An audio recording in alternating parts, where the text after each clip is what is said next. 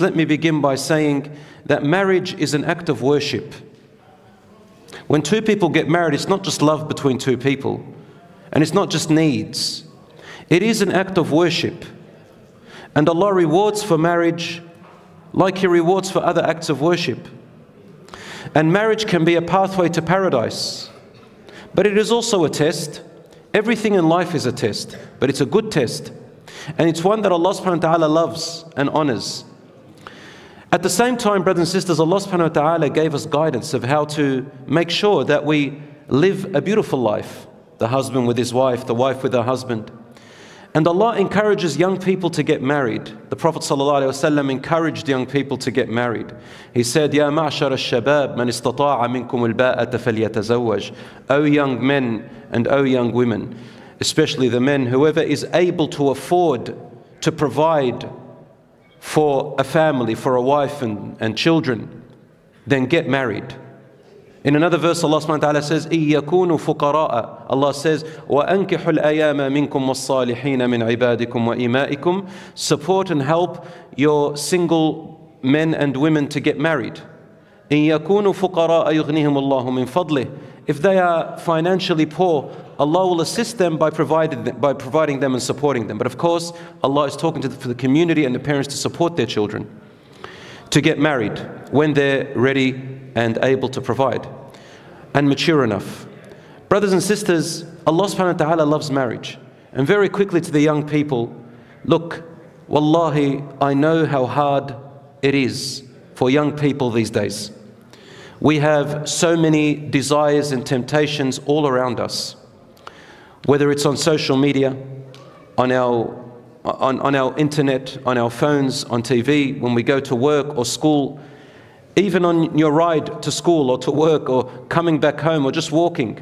Everywhere we go, the temptations are tested every single minute. So it's hard.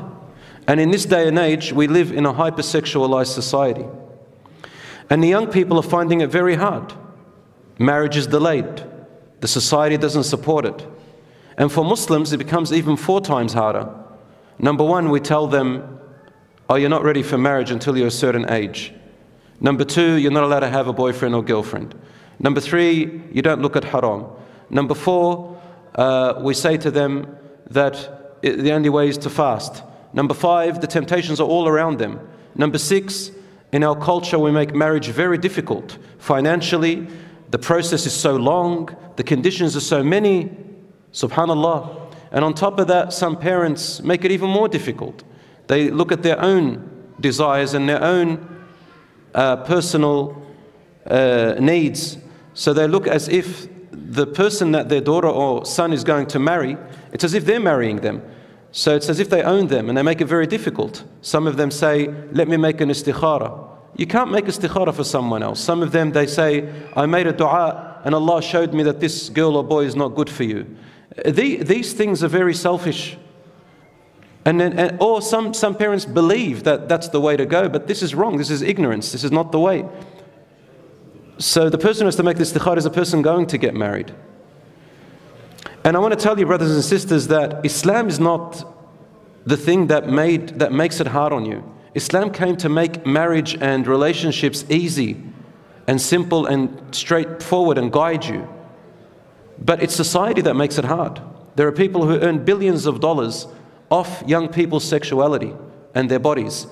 The girls and the women are the product, and the boys and the men are their customers, and a little bit of both. And what they've done is they've exploited our minds and young people's minds to make them think, especially the girls, that, you know, the meaning of independence and the meaning of being a strong woman is to delay your marriage, is to follow your career and the education as a priority, to love herself in the sense of do whatever you want so long as you're happy, and even to hate men. Whereas in Islam, it tells you can pursue your career, you can pursue your education and still love yourself, but change the priorities. Your priority is your femininity. Your priority is, as Allah created you in your nature, don't go past the motherhood.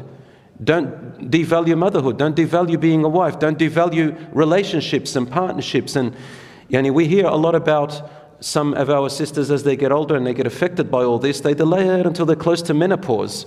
And then we see now on social media and articles where when ladies come up, and even non-Muslims, they regret and they think, I've lost my life, and I would have loved to be a mother earlier, and I would have loved to have a partner relationship, I want my children. And also with men, it makes them hate the idea of marriage by giving them alternative, inappropriate and haram images and things like that, so that the young man thinks to him, why would I need a wife? I'll just serve my desires in that way.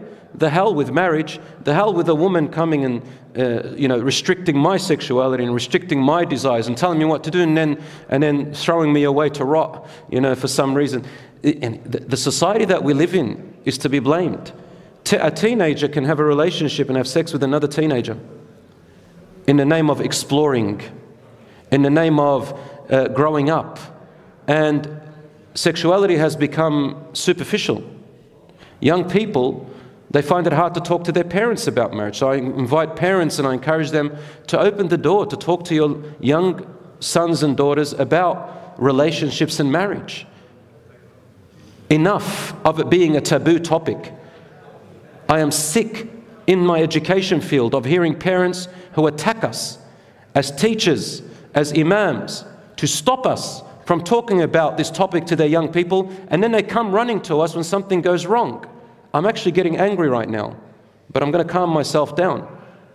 Because these young people, I am concerned about them, and they break my heart. My young sons and daughters, excuse me if I called you that because I'm like your father's age, don't blame religion.